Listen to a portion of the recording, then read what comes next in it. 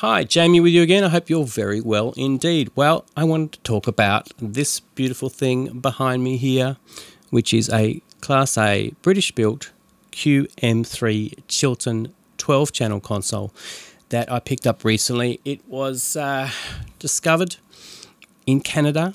It was an ex-hire piece of equipment. And incidentally, the BBC in England were famous for using these in their OB, their outside broadcast vans. And I can see why. They're tight little units. There was a 24-channel version of these, so a 12 and a 24 version, channel version. And yeah, they're quite light to get around. They're quite small. And Class A mic preamps, very smooth sounding EQ, kind of Neve-ish sounding EQ. And there has been some blurbs and some people talking about these on the internet suggesting that they're like a baby Neve console. I would say partly yes and partly nothing like a Neve at all. And I would say the difference for me sonically is that this console, in terms of its mic preamps and EQ, is much darker sounding. So not dirtier or not more distorted, just darker sounding, more brooding, a bit nastier, a bit thicker. If you add some bottom end, it's kind of thicker and soupier. It really broadens things out. It has lovely high shelving EQ and quite usable notchable center frequencies, which you can click between. So as I mentioned, this Chilton was found in Canada. I spoke to a seller there and managed a whole lot of paperwork to get it onto an Emirates flight to import it into Australia, which was a huge ordeal, quite expensive as well. But thankfully, the person selling it was able to build a shipping crate, which was a beautiful job. So hard to get this thing here, but it's been certainly worthwhile and a great product that I'll use probably for the most of my life. It's capable of doing music recording, but also voiceovers, classical music recording, mastering. It's really of that high-grade Class A, low noise quality. It's also very, very functionable. It's originally designed as a 8-bus or a kind of a quasi 8-bus. It's actually 4 buses which switch out to 8 different channels for sending to 8-track tape machines. So as you would guess, it's kind of like a late 70s style of product in terms of build era. And I'm going to give you a bit of a sound test and just show you how the EQ sounds, notch through them, notch through some of the mid-range, the high shelving and the low shelving to give you a bit of a feel of what it's capable of. So here we go. Okay, starting from the top here, I'm going to go through just one of the channel sections. As you can sort of see here, there is a VU here with post pre-fade switch. Interesting, up here there is a high pass and low pass filters that just dial in like this. Coming to the start of the input chain here, the gain for the preamp, for the mic preamp. There's a pad switch here, little toggles, quite nice little switches. Then we've got a fixed 10K shelving high frequency. Coming down to the mid frequency here, this is selectable, so there's a little switch. It has 4 stops, 1, 2, 3, 4. They go from 5.6K, 2.8K, then 1.4K and 700 Hertz, switchable, which are all very musical notches. Then interesting is the shelving low EQ. And you'll notice there's a switch here for switching the EQ out and in at point 2 and point 1. Point 1, I believe, is a 100 Hertz shelving EQ for the bottom end, and in situation 2 or position 2 you get 80 Hertz there. So very flexible EQ unit. We'll demo these in a moment, but very warm and musical EQs. Coming further down, auxiliary 1, pre and post switching. For that, we've got an auxiliary 2 send and a 3 send. Also here there's a little insert switch, so the great thing about these Chilton consoles is the very configurable patching areas on the back of the console, so you can switch in and out and insert. Auxiliary 3 coming down, auxiliary 4, and next to that is just like a cut switch for the channel. Pan here, Q switch for other routing, if you prefer to send to other devices. Panning here, that is enabled by this pan switch here. There's a R or a record fader, should I say remix fader. So panning switch here and a remix engage button here, which engages this remix master fader here.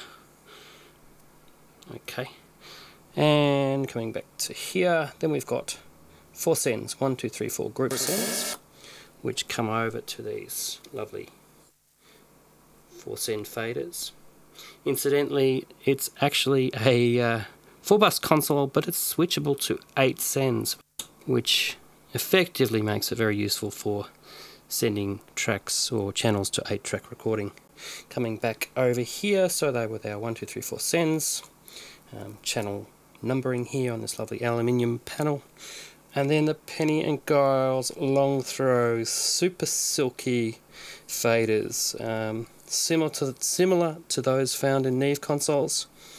If you've never used these, you should touch them and feel the joy of lovely, smooth, noise-free faders. With they've got Teflon tracks in them and lovely metal brushes that are hand soldered onto the guided track here on the base. So that's looking at a Chilton channel strip. I hope I've covered that fairly well. Incidentally, you've got over here in this master section loads of configurable bits and pieces. Some auxiliary returns for 1 and 2 there, the sends and the remix fader, the master fader there. This is a gain control for your control room. Oh, excuse me, that's not it, that's the one, that's the monitor control room gain there. And there's a dim switch in here as well for that, very handy.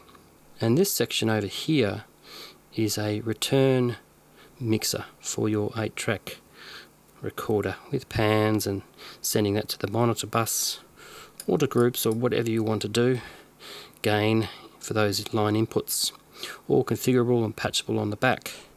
Some more returns here, A1 and 2 pans for your auxiliaries, etc, etc. More configuring things in here. There's an oscilloscope with tones, 1K, 5K, 10K, and some other auxiliary sends, masters over here. So really quite a configurable console, very beautiful EQs. Let's have a listen to some of this Chilton Class A preamp EQ now. Okay, let's have a listen to some kick drum, 10K.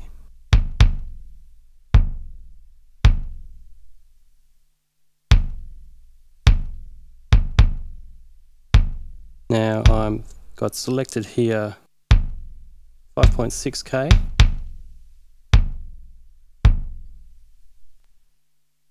2.8,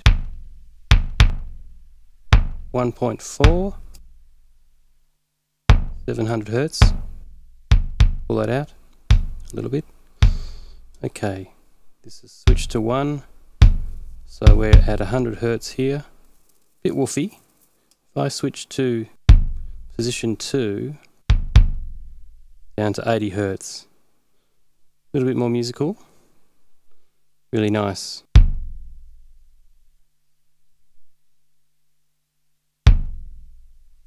I quite like that.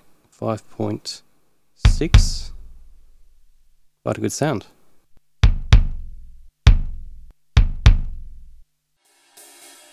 Okay, here we are with a drum bounce.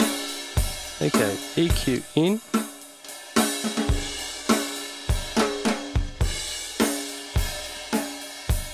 Top end.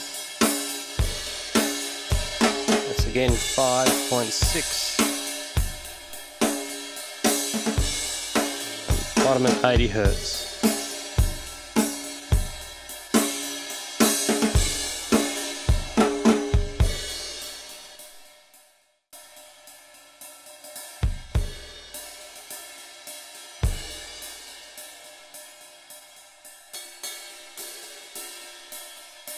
out,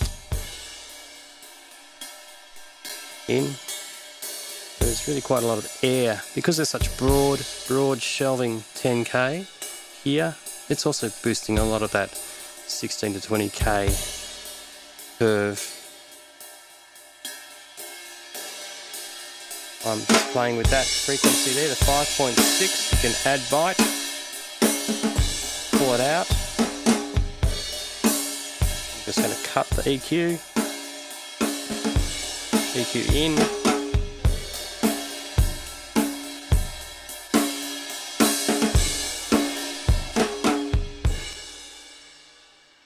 So that's my Chilton QM3 mixing console. What a beautiful thing. And thank you for joining me on Talking Sonics. Please subscribe if you haven't done before. I will be back to talk to you soon about more musical instruments, mixing and recording equipment, and also the structure of how we go about recording. This is a channel where I want people to ask me a lot of questions about what I do, and whether you've got any problems you'd like to discuss. And I must say I'm overwhelmed by the comments on my video relating to recording the vocals without headphones. It's been a great topic, and yeah, quite an interesting one for pitch. So if you haven't seen that and you're having trouble pitching your vocals, have a look at that video. I'll leave that in the comments below. Please subscribe, ring the bell. I will see you again soon. Thank you for joining me on Talking Sonics.